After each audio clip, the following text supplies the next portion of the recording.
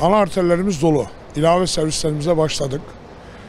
Gidiş dönüşler, bir de bu arada Cumhurbaşkanımızın açıkladığı gibi 9 günlük tatili verdiği için biz de şu anda otobüsçünün 9 günlük tatil herhalde işe yarıyor.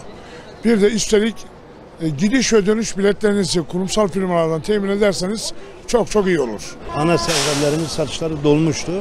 Ulaşma Bakanlığı'na teşekkür ediyorum. Dün bize bir genelge yayınladılar. 1 Temmuz ile 18 Temmuz arası ek seferlerle başladık. Ve bugün de ek seferlerle beraber artık yolculara bilet satmaya başladık.